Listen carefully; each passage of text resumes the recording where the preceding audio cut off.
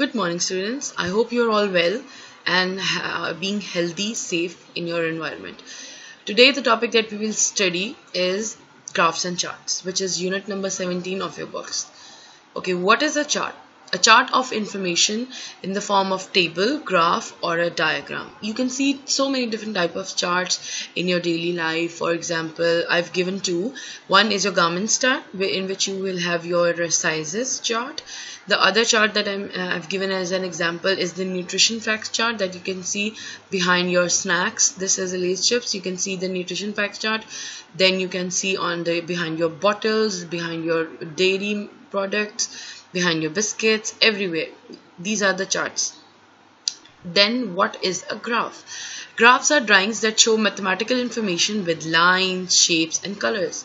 Graphs are also known as charts. People use graphs to compare amounts of things or other numbers. Like graphs are useful, very useful, because they can be easily understand the numbers and works. Now, for example, if I would show you a diagram in which if I would show you a diagram like this, these are the three types of graphs.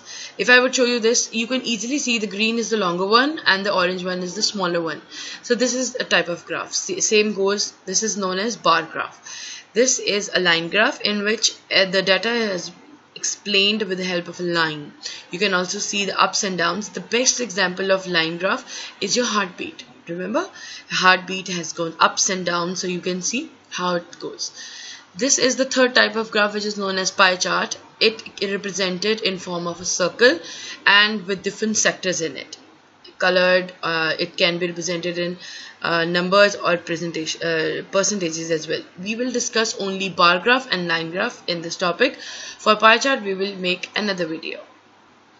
Okay. What is a bar? This is a bar graph example. Now let me explain. We have x-axis and y-axis, right?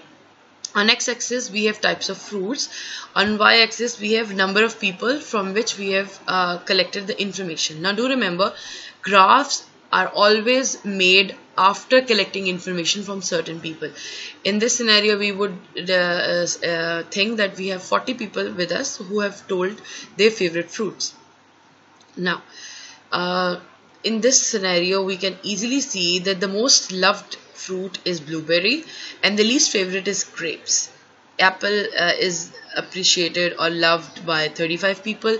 Orange is liked by 30 people. Banana is by 10. Kiwi fruit is liked by 25 people.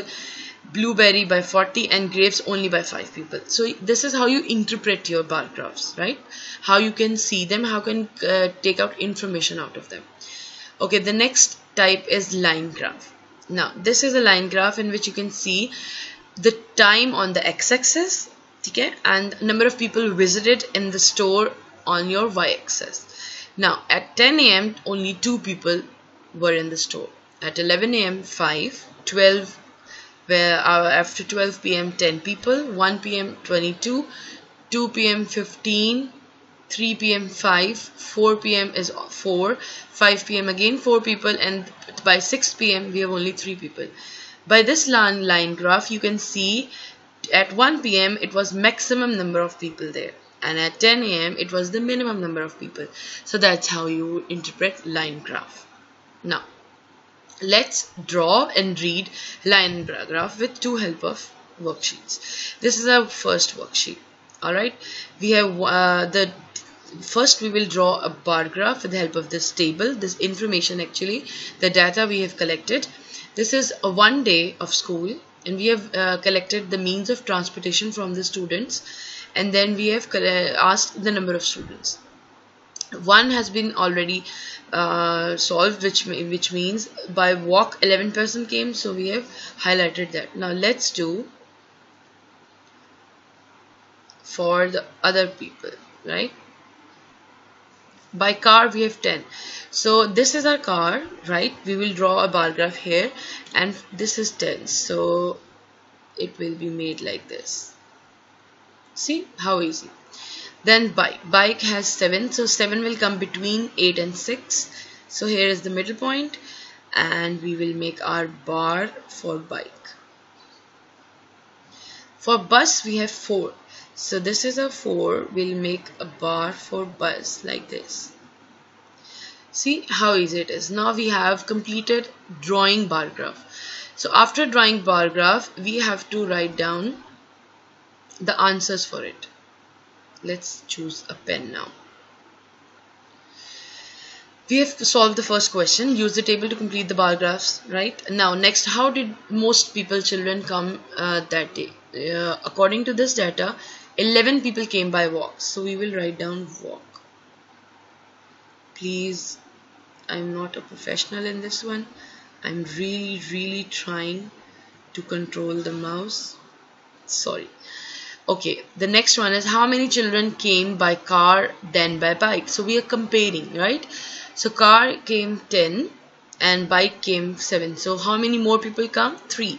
So here we will write down 3. Right? How many children either walked or came by bike? So either means addition, walked and bike. Let's add them together. 11 plus 7, which is 18. See how easy this is? Not for me because I have to write it like this. You guys will be using pens and pencils. How many children came in the car or in the bus? Came in the car or by bus means we are adding 10 plus 4. It's 14. Okay. How might the data be different if it was a rainy day? That means they cannot come by bike or by walk. So it's only by car and bus. So we can write here easily. Transportation would be car and bus. So you will write the full sentence. People will only use 2 mediums to come to the school, which is car and bus. The last question is how many children were there in the class that day. So we will add up all these values up and we'll know how many students. 11 plus 10, 21 plus 7, 28 plus 4, 32. See? 32 students. Now, this is how we have solved this one. Let's go to the next one, which is line graph. Now, how to draw line graph? This is our data. This is our graph. On x-axis we have days. On y-axis we have number of miles, which they have traveled, the bike. Now, on Monday, he started with 40 miles. So, this is our 40, correct? Okay, let's choose to solve this one. Okay, yes, blue. Okay, 40 is the first line. Let's go with Tuesday. It's 55. So Tuesday is 55. It means from here till 40. You will use rulers, please. Okay, number 2 is Wednesday. Wednesday it's 70. So we'll go to 70 and join these 2 points. Then the fourth day it's 80. Thursday is 80. It's a little higher than all others. So we'll join these 2 together. Friday is 65. We'll go on Friday. 65 comes between these 2 numbers. And the last is Saturday, which is 50. So we will go here on 50 and join them together. That's how we've completed our line graph.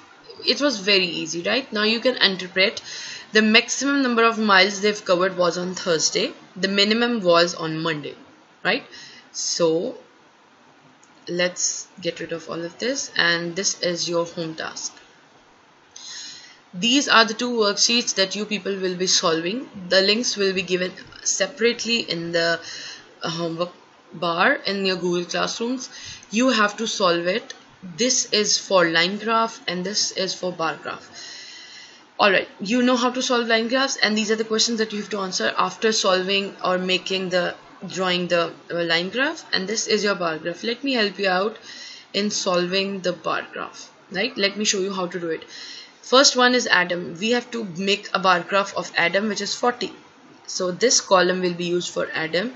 Here is the sign 40. So these 4 boxes will be colored, right? I'm just highlighting that 4 boxes. You will color these boxes. Every person will be used with different color. Adam green, Maria pink, Scott brown, Frank blue, and Linda orange. So you will color them up. You will get a graph, and then you will answer all of these questions. This is your home task. I hope you have fun and you will take care of yourself, and you will practice more and more of these worksheets online. Take care. Bye bye.